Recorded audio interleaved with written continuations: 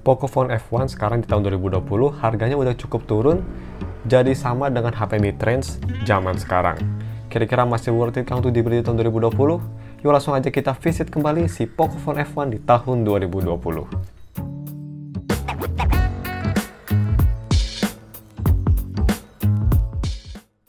Halo guys, nama gue Steff dari Steff Tech, dan mari kita langsung aja review si Pocophone F1 di tahun 2020. Apakah masih worth it dibeli atau enggak? As always, mari kita bahas dulu harga dan speknya. Jadi kalian sekarang bisa beli HP ini, harganya udah cukup turun di harga 3,8 juta yang barunya untuk varian yang RAM-nya 6GB dengan internal storage sebesar 128GB. Dan untuk si versi bekasnya, ini jauh lebih murah, cuma 2,7 juta. Yang varian 6GB tapi internal storage-nya lebih kecil 64GB. As always, gue bakal taruh linknya dua-duanya, yang bekas sama yang baru, di deskripsi. Dan ya untuk harga segitu, kalian masih dapat spek yang masih capable banget di tahun 2020, yaitu pakai chipset flagship Snapdragon 845 dan fabrikasi sebesar 10nm dan udah di liquid cooling, jadi lebih adem kalau gaming.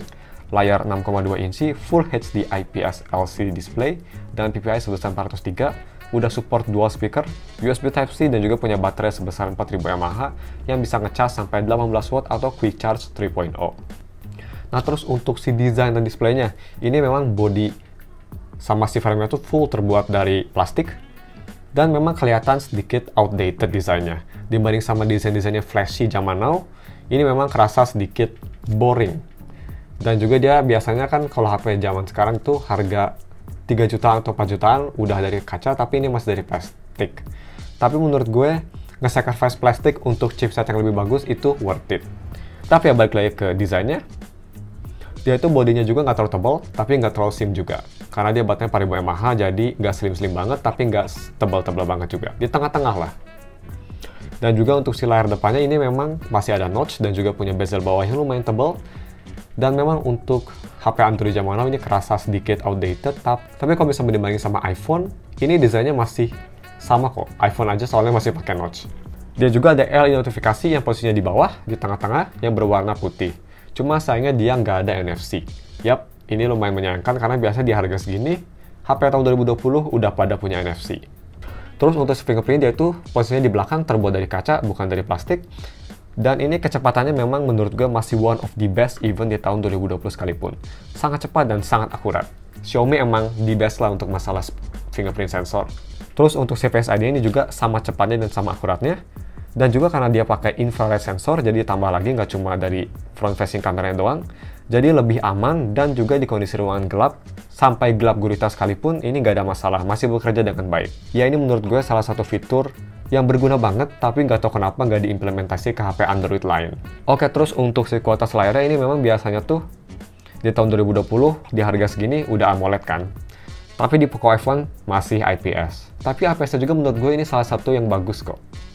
Dia punya detail yang cukup sharp, viewing angle yang bagus, dan juga warna yang vibrant. Cuma memang ini full brightness-nya nggak bisa terang banget. Jadi pemakaian di bawah sinar matahari emang kerasa gelap. Tapi masih usable kok. Nah terus untuk si touch delay ini salah satu fitur negatif yang dulu sempat famous di Poco F1 pas saat rilis. Tapi untungnya di versi MIUI 11 yang paling baru, gue nggak ngerasa sama sekali ada touch delay ataupun multi-touch issue. Kayaknya udah di fix deh sama Xiaomi via software update. Jadi ya, very nice. Nah terus mari kita bahas si audio quality-nya. Yang pertama mari kita bahas audio quality via headphone jack. Yap, masih ada headphone jack. Posisinya kurang ideal menurut gue di atas, but it's nice to have. Tapi ya untuk sekualitasnya ini untuk harganya menurut gue cukup bagus, tapi nggak mind-blowing. Sound signature-nya cenderung ke arah warm atau V-shape, dengan vokal yang detail, bass yang punchy, tapi mid-range-nya menurut gue ini sedikit muffled, jadi sedikit ke belakang, nggak terlalu present, menurut kuping gue. Oh ya, dan by the way, gue ngetesnya tuh pakai headphone HyperX Cloud Alpha. Dan untuk sekualitas stereo speakernya, yap, ini stereo, satu lagi di earpiece.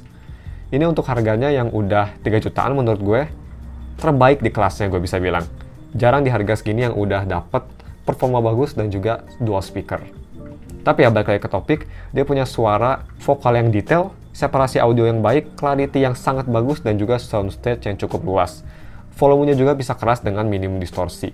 Cuma memang walaupun dia stereo, tapi volume output yang dikeluarin di earpiece ini kecil banget, nggak sekeras HP-HP dengan dual stereo speaker zaman now. Tapi ya untuk lebih detailnya, ini dia speaker testnya. Gue rekomen kalian pakai headphone biar bisa ngedengerin detailnya lebih akurat. Check it out guys. Next.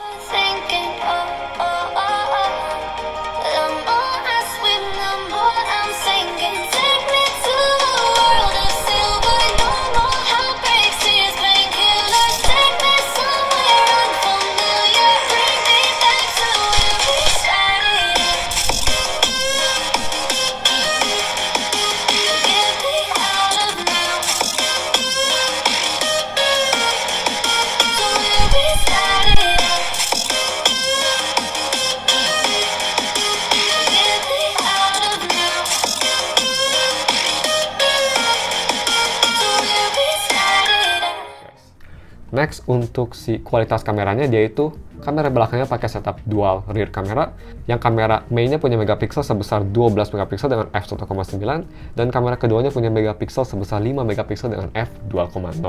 Sedangkan kalau misalnya kita ke depan, di sini selfie kameranya punya megapiksel sebesar 20 megapiksel dengan f2.0, support HDR, dan juga bisa record video sampai resolusi 1080p 30 fps. Nah, terus untuk kualitas foto main kameranya, gue rasa ini dibanding kualitasnya yang pas dulu pas rilis, ini fotonya ada sedikit improvement. Mungkin berkat si software update. Tapi ini kualitasnya menurut gue udah sangat bagus di harganya.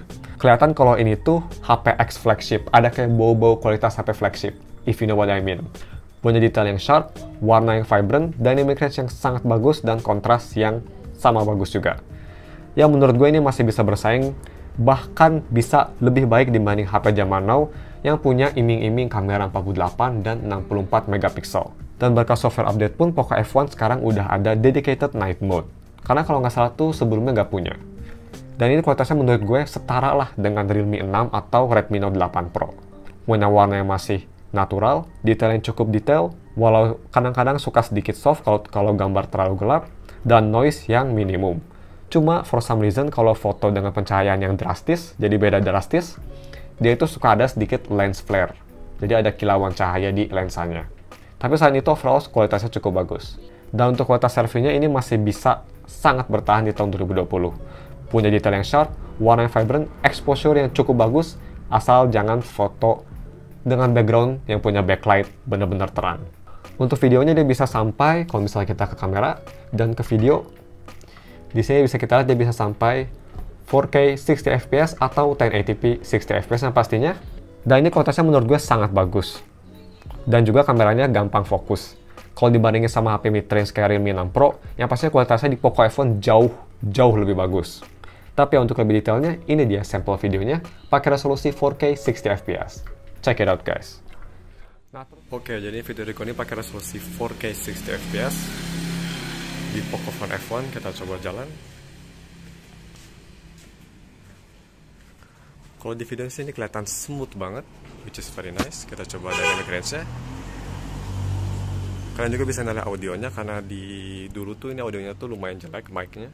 Jadi kan bisa nilai apakah improve atau enggak. Kayaknya sih enggak. Kita coba fokus ke karung dan overall shot.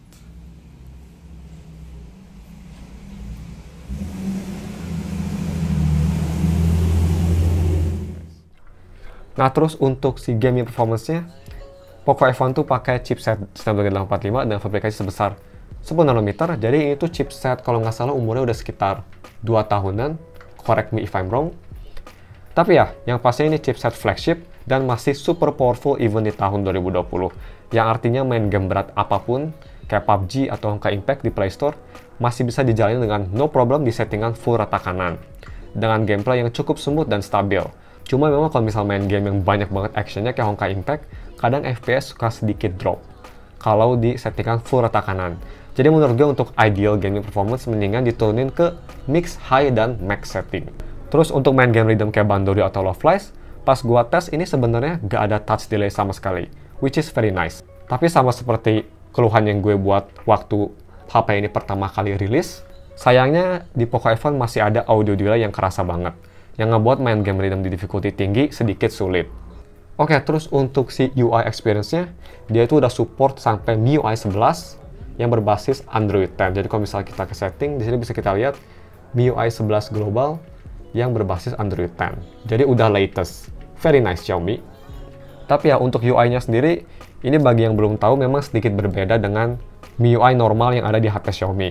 Yang paling kelihatan bedanya yaitu pertama dia ada app drawer, jadi kalau misalnya kita swipe dari bawah ke atas, dia bakal ngeliatin app drawer yang di normal Xiaomi nggak ada. Terus yang kedua, itu yang berbeda dari si performance-nya. Gak tau kenapa gue kerasa di MIUI Pocophone atau MIUI Poco UI, ini kerasa sedikit lebih smooth dan lebih snappy.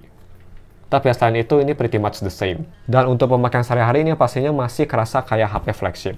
Mau ngelakuin apapun kayak masuk keluar aplikasi atau main game, multitasking, foto editing, dan nge-record video 4K, semua masih kerasa sangat smooth dan responsif. Terus HP-nya juga nggak cepet panas. Ya overall menurut gue ini beda kelas lah performance-nya dibanding dengan HP mid-range zaman now yang harganya 3-5 jutaan. Di Poco F1 jauh lebih powerful yang pastinya. Last but not least, untuk si battery life-nya. Poco F1 punya baterai yang di tengah-tengah, nggak besar tapi nggak kecil banget, sebesar 4000 mAh baterai yang support ngecas sampai 18 watt atau quick charge 3.0. Dan di tahun 2020, baterai kapasitas 4000 mAh pun menurut gue masih cukup besar dan masih sangat capable. Untuk ukuran baterainya, Poco F1 bisa tahan sampai 2 hari dengan pemakaian gue yang medium usage, sedikit main game, tapi mostly nonton video dan sosial media. Terus untuk screen on time-nya, kalau misalnya kita ke gallery, gue udah screenshot, dan ke album, di sini bisa kita lihat, gue bisa dapat screen on time sekitar 10 jam 25 menit. Lumayan bagus untuk baterai dan kapasitas 4000 mAh. Dan untuk charging speed-nya juga ini, memang untuk di tahun 2020, nggak cepet-cepet banget, tapi untuk kapasitasnya menurut gue cukup oke lah. Jadi gue ngecasnya nggak pakai charger bawaan, pakai charger power delivery. Gue ngecas dari 20% sampai 100% tuh hanya butuh waktu sekitar 1 jam 50 menitan. Jadi ya, nggak cepet tapi nggak lemot banget juga. Tapi ya mungkin cuma segitu aja reviewnya dan langsung aja kita ke si konklusinya. Jadi untuk konklusinya menurut gue Pocophone F1 di tahun 2020 pun masih sangat worth it banget. Apalagi yang sekarang harga barunya udah cukup murah dan juga harga secondnya ini bener-bener murah banget. Seharga Redmi Note 8 Pro. Insane. Poco F1 masih punya kualitas kamera yang bisa bersaing, video recording sampai 4K 60fps, masih disupport softwarenya, punya baterai yang tahan lama, dan juga biggest selling point dari HP ini yaitu performanya yang masih flagship level, sangat-sangat speedy. Ya untuk Poco F1 gue nggak ada keluhan yang besar, hanya yang kecil-kecil seperti desainnya yang cenderung lumayan tua, dan juga build quality yang plastik ngebuat HP ini jadi kerasa sedikit cheap. Tapi menurut gue nge-sacrifice hal-hal tersebut untuk chipset yang flagship, itu masih sangat-sangat worth it. But ya, overall gue sangat rekomen banget HP ini, terutama buat kalian yang lagi nyari HP X flagship yang pastinya resmi, bukan non-resmi, di harga yang sangat affordable. Mau bekasnya ataupun barunya pun menurut gue ini masih sangat worth it. Tapi ya, gue bakal taruh linknya di deskripsi kalau misalnya kalian ingin beli HP ini di kondisi baru atau bekas. Tapi ya mungkin cuma segitu aja videonya. Jangan lupa like dan subscribe. Mau kalau misalnya ada kesalahan atau ada video yang kelewat. Thanks for watching. We'll see you in another video. Bye.